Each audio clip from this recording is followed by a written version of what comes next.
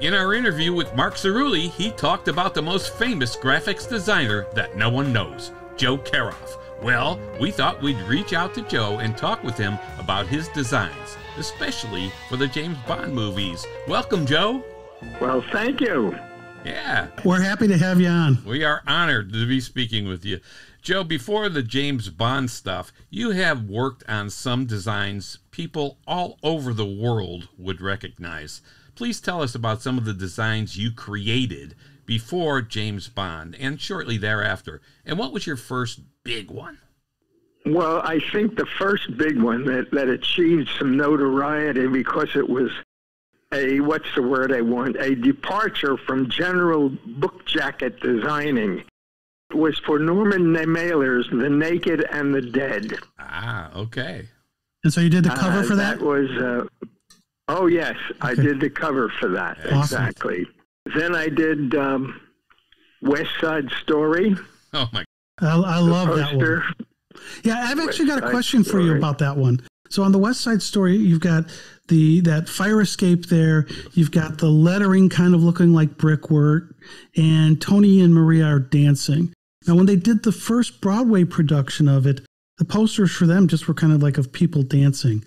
So do you remember how you thought of the fire escape and the silhouettes of the dancers? I know this is a long time ago. Fantastic. Well, it's just normally in this kind of work, the title is put on the background and then there's an illustration to accompany it. In this case, the title becomes the illustration. It is the illustration. And so when I saw the letters West Side Story, I compacted them a little more by virtue of how I placed the lettering, and then extended the lettering to form part of the building with fire escapes, and I put the two dancers there. So it reflected the quality of the film itself, but it also just became a just strong poster as a poster. Yes, it is absolutely fabulous, and everybody in the world knows that poster. We're talking to you, the creative genius who did it. Thank you. And now you've done other stuff too, like Manhattan, let's say. Oh, Manhattan, yes. That's I did that for Woody Allen directly. Yeah. Oh, wow. And the experience with Woody Allen was interesting. We couldn't just design a single poster for him to make it a choice. So we usually, at half size, would design 6 versions of the poster. And they were set up on little easels. He would come into the room and point to the one that he liked and then leave the room. He would never say a word. Really? Once, because we wanted to get rid of that formality and that silence, we made up a fake poster and we titled it Prunes, the most moving picture since Bananas. That's funny. When we put that up on the 6 little easels interpreting his next movie, he saw it, but never said a word to react to it, never smiled, never anything. Wow. That was Woody. Wow, no kidding. Oh, man. So that was Woody. How did he select the brilliant design you did do with the buildings and the windows? I mean, it's just fabulous. How did you think of that, number one? And what did he say to that when did he say anything when he saw that? No. Wow. Woody is not a communicator. Wow. At least not at a personal level. Yeah. Okay. And I don't know, maybe he was just deathly afraid of being quoted. Who knows? I don't know. Yeah. But it is a fabulous logo with the bill. How did you come up with the concept for that? Because it's just brilliant. It's just beautiful. Well, when I lettered the words Manhattan, I saw that virtually all of the letters were tall verticals. Okay. If you spell out the word, you realize they're mostly all vertical types of type. Kind of in a way, it gave its own birth. Then it only became a question of adding little architectural details to help it to look more like buildings. Yeah, it looks like Manhattan. I mean, it's just it's beautiful, just beautiful, Joe. Now you've done some other things too. Thank you. Tell us about a couple of the other things before we get to the James Bond part. Yes, we did Cabaret. Wow. Jeez. And Cabaret, when I lettered it across horizontally on the poster, it just seemed too cramped and unexciting. So I said, what the hell? Let's do it vertically. And we'll put our little darling on top of it. Yes. So that's how that one was done. Yeah, that's very, very cool. That's a gorgeous one. Again, anybody in theater, anybody in the movies, everybody's going to know that poster. Life is a cabaret. I mean, yeah, exactly. Well, and Sally Bowles on top of the word cabaret there is just, I mean, that's just like, that's awesome. It really is. Yep. It works well. Yeah. I also enjoyed doing the poster for ZELIG. Okay. You remember ZELIG? Yep. Well, ZELIG, as you know, takes on all of these various characters. So that was an easy solution. I just repeated the word ZELIG over and over again and stacked them vertically. Okay. Yep. And in that way, I got all the different characters in. Yeah. Well, and you reflected the way ZELIG was. And you had the different fonts for each of those ZELIGs and different color combinations. Mm-hmm. Were you trying Yes, but the only one I did not letter was the fifth one, which is all capitals. Okay. Right. Yeah, that one I did not letter. I lettered all the rest. Wow, that's cool. So, I mean, this is stuff everybody in the world knows, you know, and then for these posters and so on, did you get credit on the posters for these things? No. Wow. Unbelievable. No, the only time I ever added a credit line to a piece of work that was to be published was on The Naked and the Dead. Way up in the corner, I signed my name, but I spelled it Karov because I thought they would have more impact. Very good. But I had never used it more than that one time. Wow. Okay, wow. Very good. That's incredible. Then there's the big poster that was done for Too Late the Hero. Mm-hmm. There, the lettering was just the word war. Wow. And to do that, we actually constructed it out of plywood and posed a soldier on top of it and photographed it. And that became our poster for It's a Dying Business, Too Late the Hero. Wow. That's fantastic. And you did Last Tango in Paris. You've done a lot of stuff that everybody would know. I did a lot of stuff, thank goodness, kept me alive. Yes, it did. Then there was the Beatles, A Hard Day's Night. I was going to ask about that too. It's like everybody knows the Beatles. I enjoyed that immensely because it was the whole idea was jolly. Yeah. Keep it fun. Yeah. That's why I only allowed the Beatles. I cut off just below the eyes. And each picture, I have 4 of them in the poster, mm-hmm. and each with a different color background. Yeah, fantastic. That is. All right, Joe. They were known for their similar hairstyles, so that's what we accented. Yeah, the mop heads or whatever they called them, I think, at the time, you know. Right. All right, Joe, our podcast is focused on spy movies, so we wanted to ask you about probably one of the most famous logos ever created, that being the 007 logo that you designed. Oh my God. Thank you. Do you? Well, I have to tell you, quite honestly, that was a totally spontaneous piece of creativity. I simply sat at my desk and wrote 007 in pencil on a piece of paper. And the minute I wrote the 7, especially on the downstroke, I had just somehow immediately saw that as a handle of a gun. Wow. So adding the barrel and the trigger was virtually nothing to do. And it became a logo. Oh, my God. But you have to know that sometimes a thing like that it becomes ubiquitous because it's used so often, it becomes very well known. Yeah, been used for over 60 years now, and I think it's perhaps the most famous logo in the world, really, because of you. Now, how did you get that? Well, I know it's globally recognized. I know that. Yeah. Absolutely. Tell you what that logo has done for me. Okay. I've gotten letters from Belgium, from Germany, from Poland. Wow. Guys who are either designers or I don't know what, movie enthusiasts. I have no idea. Mm-hmm. But they write to me and want me to sign photostats of the different logos. Oh my God, that's fantastic. It is. Yeah. Yeah. I've become a kind of a lowercase fan character. You're a celebrity, Joe. You are, Joe.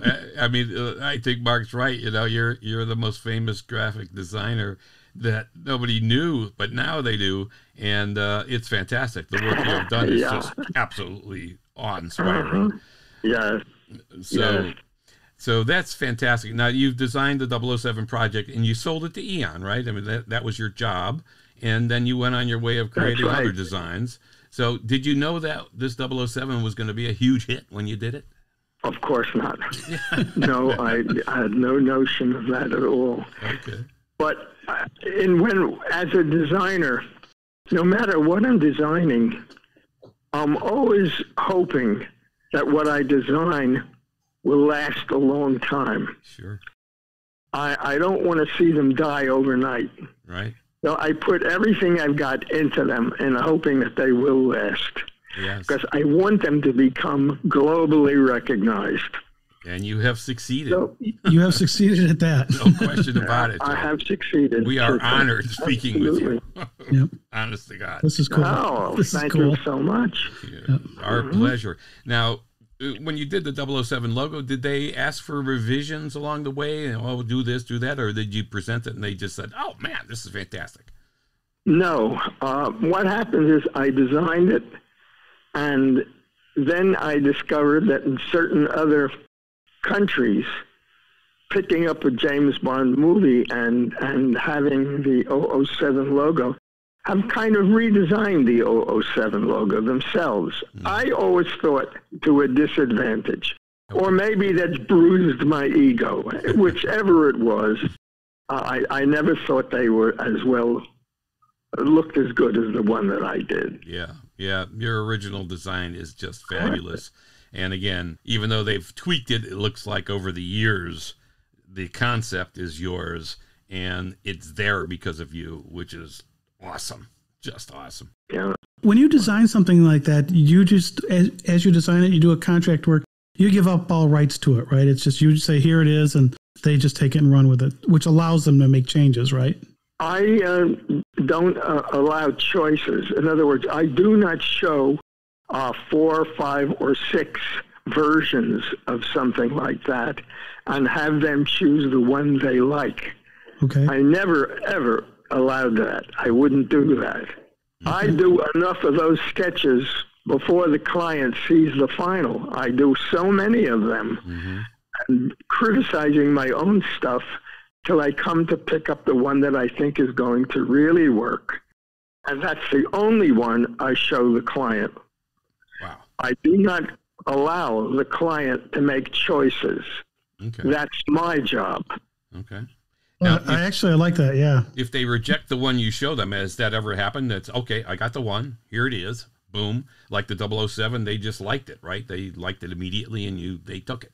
Are there others that... No, but I have had the experience of a client looking at what I consider the final answer, and he'd say, anything else?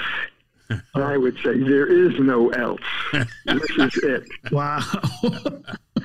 Well, that's how good you are. I mean, come on, that's good, right? It's a tough business. Yeah. Now, besides the logo for 007, I know you've done some work on other James Bond movies. I know you did some stuff with From Russia with Love.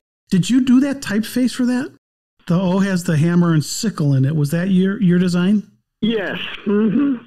Now, do you stop just with those letters, or do you do a full font series of the whole alphabet for other words? Oh no, I don't work that way at all. I try and keep a unified typography when I do it, certainly. But I very often don't go to real alphabets to produce a logo. Mm-hmm. I letter it myself. Okay. Wow. Right. That's so more part of your creative genius. Not easy to do. Yeah. And I love that hammer and sickle in the O. So I thought that was a really great design choice you made there. So, yeah. Now, have you done some of the posters? Some of the posters for the James Bond movies? Any of the? No. Okay. No poster work. Okay. Curious. No, I really haven't. But you've done some of the font work and so on, typeface stuff. Wow. So was it font That's work? Right. Then was it font work for Thunderball? I know you did Thunderball. You only live twice, and Diamonds Are. I lettered the Thunderball lettering. Yes. Okay. All right. Fantastic. To go with Bob Peake's illustration, which was terrific. Yes. Awesome. Yes. And so I think Tom asked this already. You get no residuals for this kind of thing. It's contract work that you do, right? And that you've done. You present it. That's exactly right. Yeah. That's exactly right. Has that changed at all in the industry now, do you think, or is it the same? No, it's the same. It's a job. It's a job. Okay. You do it, you get paid, and that's the end of it. Okay. And if it's picked up or repeated in any other context, you don't earn any residuals. You sold it, and that's it. Okay. The job was done, and on to the next one. Yeah. Mm-hmm. Yeah. So in the documentary By Design, the Joe Caroff story, you talk about some of the, I don't know if there were apprenticeships or where you worked for people pretty early on. And did any of those people become mentors, and what did you learn from them as you did that? Because I found that fascinating as you were talking about the different people you're working with. I work with Joe Caroff. He's a fantastic designer. I don't know if you remember a great big black glove holding a wrench. Yes. And the wrench is around the word O in production, America's answer. Right.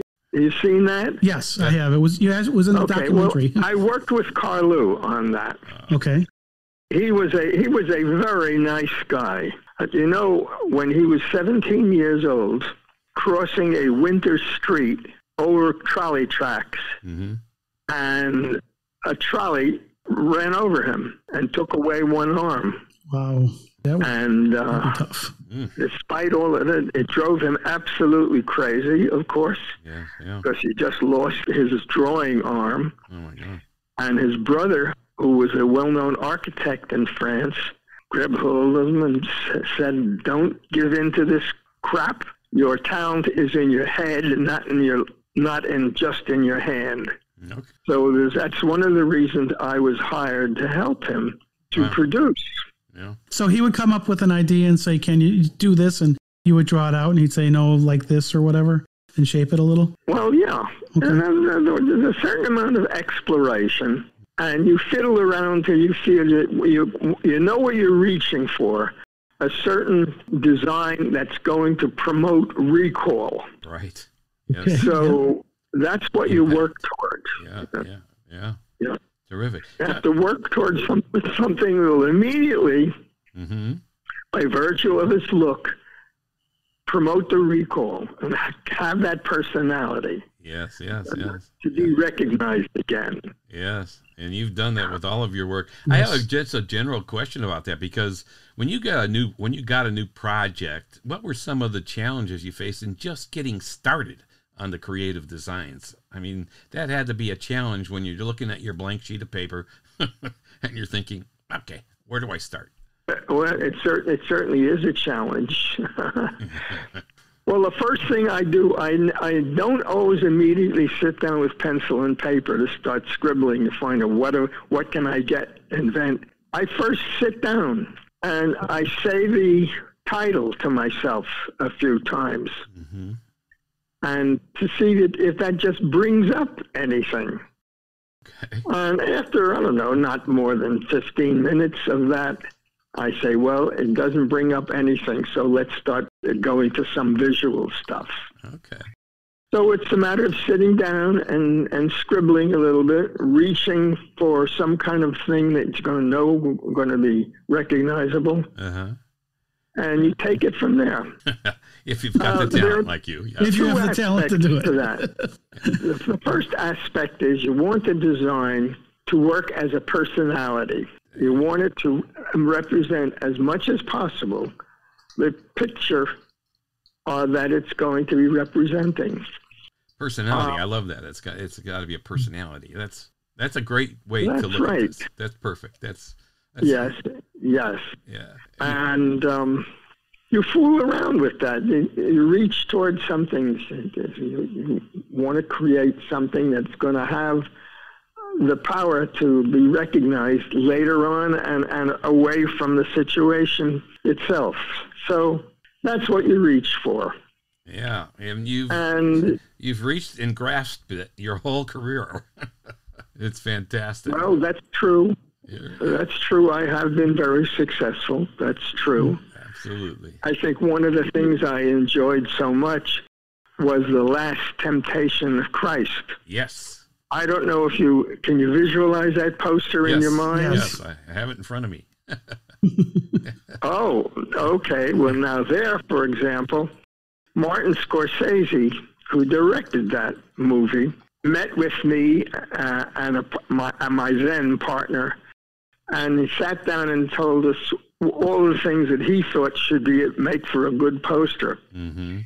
Well, I listened to him, and he didn't have the visual, what's the word I want, the visual gift of seeing it differently. He can only saw it in his military way. So when I thought of the idea of, since it's the Last Temptation of Christ, and immediately the thorns are an obvious, clear association to Christ, yes. I said, well, let's go whole hog. This is a bright red poster with the black thorns. It was very, very strong. And I don't know if you realize that Scorsese loved it so much, it opens up his movie. Okay, yeah. Did you know that? No, I didn't recall that. I didn't remember that. Fantastic. Yeah. I'm looking at the poster now, and it's absolutely fabulous. I mean, talk about capturing the whole concept of the Last Temptation of Christ. I mean, fabulous. That was the goal. Yeah. Red and black, so now, bold. In another vein, you also did the promotional bookwork for The Greatest Story Ever Told. And that's true. In that one, you took some creative, I'll use the word license. I'm not sure. You did some stuff in how that book was going to have to be printed that had to escalate the cost of printing pretty dramatically. And when I say that, and I'll let you talk about some of the things you did there, the half pages and stuff, but did you get pushback because of what it was going to do to the cost of publication?